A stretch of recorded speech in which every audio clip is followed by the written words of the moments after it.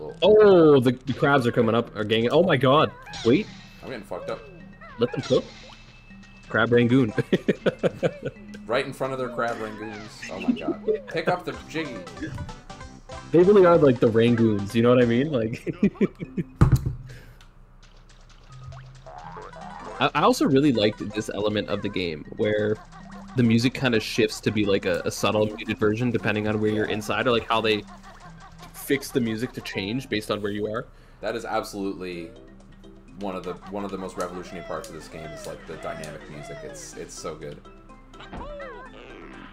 Like how much love and care do you need to be able to pull something like this off? You write a tune, but then also you need to record like 6 or 7 versions of it. Just for the atmosphere, like that's all. It's not like even like you're recording new songs to get more of the levels done. It's like for the same level, you have to record the same song in a bunch of different ways. Like I want the national anthem to be. Yeah, I think that'd be cool if the national anthem. So like if you walk to a different part of the room, or like if you drink some water, it turns into like the water version of the national anthem.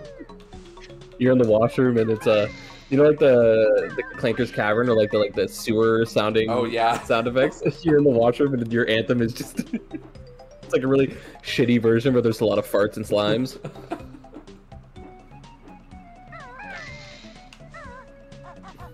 That's what I think of patriotism. Well,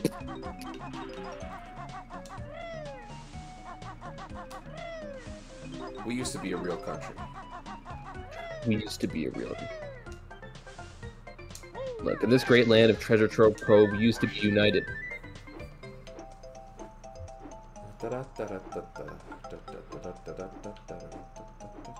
those his ass cheeks? Banjos? No, I think those are like his legs. The texture is popping in and out a little bit. That's a little, or it might be an emulation thing, or it might just be my eyes. Oh. I'm a fuck up. No, you're not. You're supposed to hit the crab and the X at the same time. Big, and then turn this way and shoot the box. Oh my god, he said, please open me gently, and he fucking exploded. Mm-hmm. No, there's no room for gentleness in this game. No room for mercy. It's like the Juju guy from the first level, and you just hit him with an egg, and he shot into... like, he just launched into not existing anymore. Coffee and mints.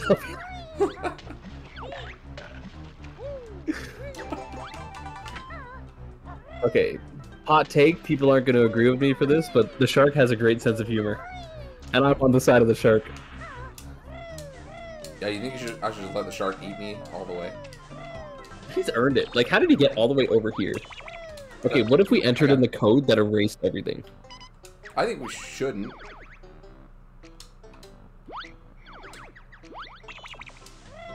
What were you checking up? Checking on... This is the last thing to do, I'm pretty sure. This is the end of the level.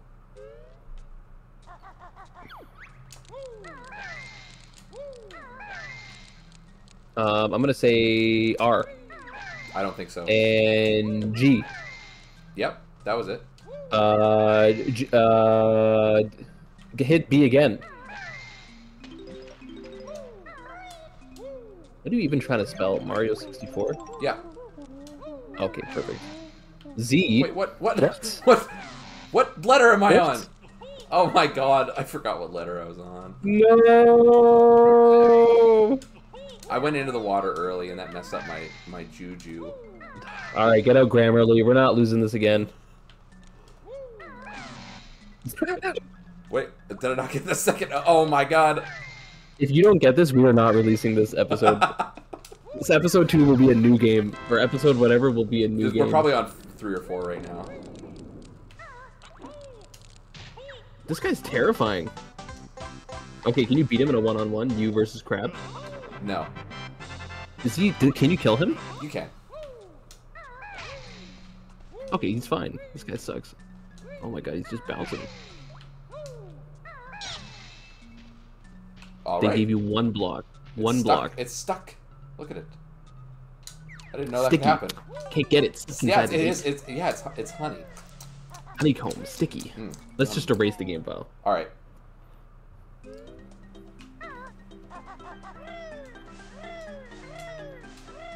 This theme is always like one of my favorites This is pretty good. I like this one. This was a good theme. I wish they'd let you like turn into a shark here though. I think that's a missed opportunity.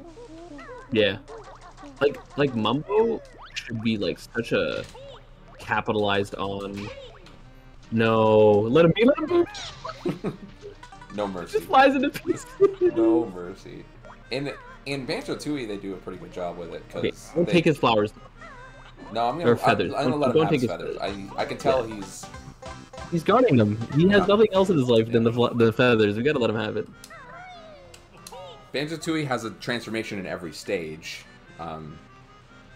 But I honestly don't like playing as transformations in, honestly, either game, which I feel like kind of a dick saying, but... Wow, you're kind of a dick. Yeah. I agree. Welcome back to Dick Plays. We're playing Banjo-Kazooie. Yeah. I'm so excited to come up with episode titles for these. Because I'm going to listen through to, like, whatever we said the most and make that the episode title, or, like... We touched Gruntilda's booty. That's a sharp booty. Good job solving that puzzle. Thanks. Clanker's Cavern. I just threw stuff at the wall. Okay, if you had to use Banjo-Kazooie references as a pickup line, what would you say? Like, if you had to somehow use information you've gained from Banjo-Kazooie.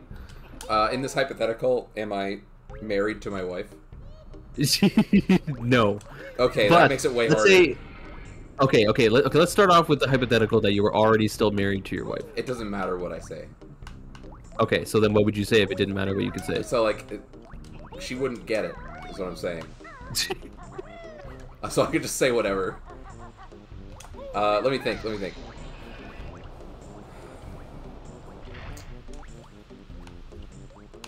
The first thing I thought of was, you know how did you ever play Banjo-Tooie as well?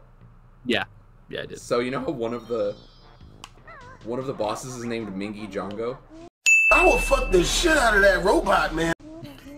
And everybody thinks that, like, if you pronounce it differently, it's pronounced Mingy.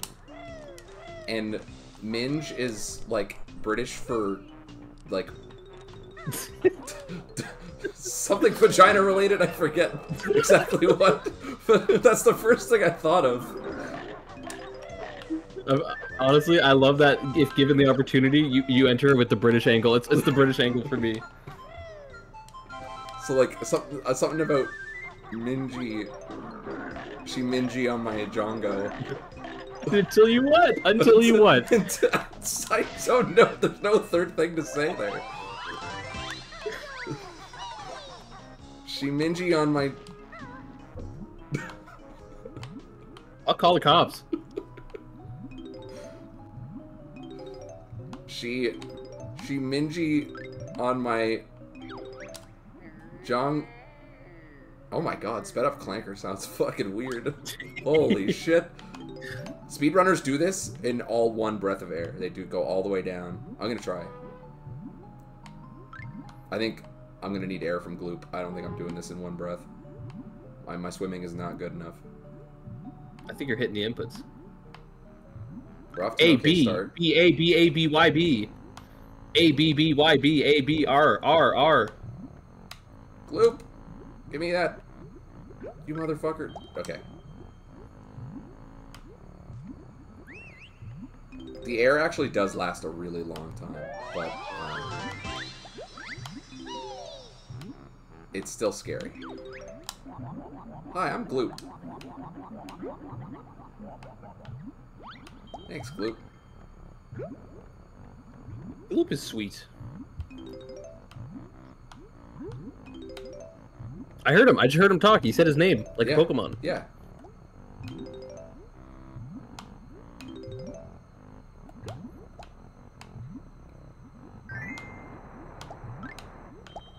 I'm making judicious use of the bubbles.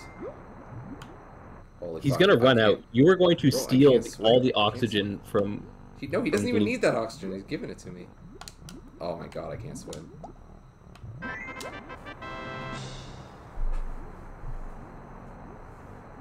I love him swimming in the animation of these weird off angles.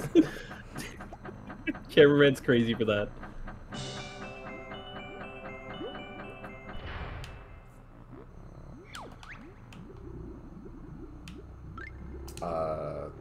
Glue.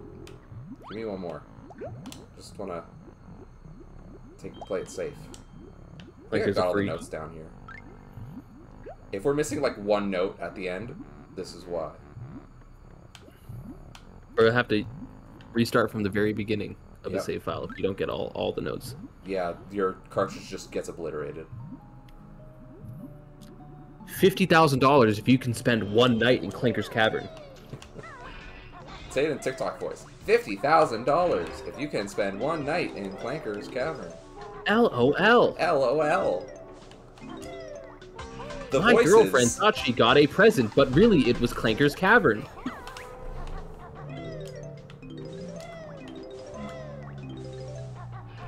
Clanker looks kind of nice though. Like he's kind of sweet. Clanker's chill, but like if we're talking about like this game scaring me as a child, Clanker was another prime suspect here. Like when you can't read it and know that he's just like a nice little like Ringo type guy. Like he looks like a big scary metal shark, but really, like you can't judge like that. You know what I mean? How did I take fall damage from that?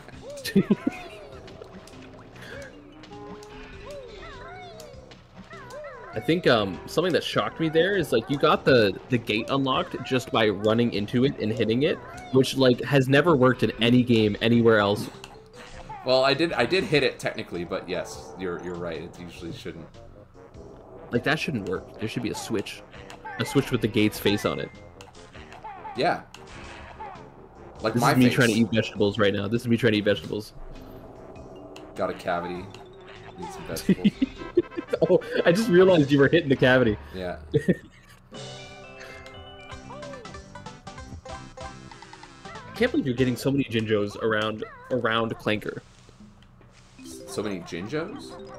Jiggies. Jiggies? Oops. Yeah. Like it didn't even strike me. There's a bunch inside of him. That's kind of like what I remember. I didn't realize how much was outside of him.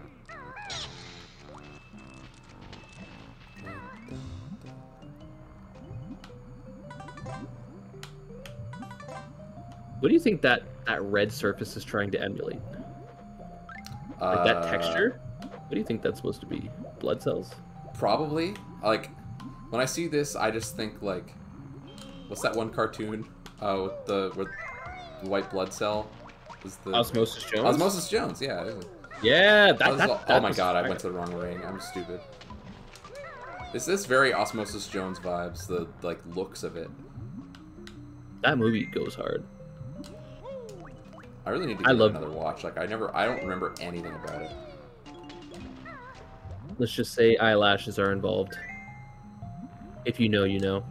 I'll remember that when I watch it. The narrator. He completely forgot. By the time I inevitably watch it, I'll probably have forgotten that we talked about this. So. Or the fact that I'm really hammering it in my head right now. Eyelashes are involved. Now I'm going to remember this probably forever. Now the water's rising. The Kool-Aid looking water's rising. Oh god, the voices. Okay. LOL. So I was teaching students about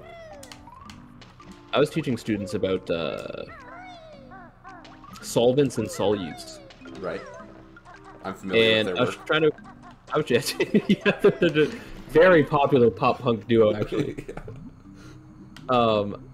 Oh my god. How did this he's just standing there? How is he breathing? That's what I want to know. He's so calm and he's like you just rescued Michael Phelps actually. Yeah. Insane lung capacity. Yeah. I was teaching them about solutes and solvents. And I was trying to find examples of like things they would have consumed in their like everyday life that kind of represent what is a solute and what is a solvent. And do you remember Mio? Yes, I do remember Mio. And their phrasing was like squirt some, and it was like the whole point was like you put it in the water. Was that the tagline? I didn't remember. Yeah, it was like Mio squirt some. I totally forgot about that. But like their whole premise is like the solute is the Mio, and then you put it into water, and then it makes it like that makes sense. lemonade or whatever. I see the vision. And none of them knew what water was. Yeah, none of them knew what water was. I only drink Prime. Water? But yeah, none of them know. So did Mio fall out of fashion already? Like, is it not still a thing? I don't know how long it ever. I thought it was revolutionary when it came out, but like I bring it up and like kids don't know what it is. Even Nesquik wasn't known by everybody. Is that like a thing that's changed? Nesquik is still a thing. So I don't know. I'm a little shocked.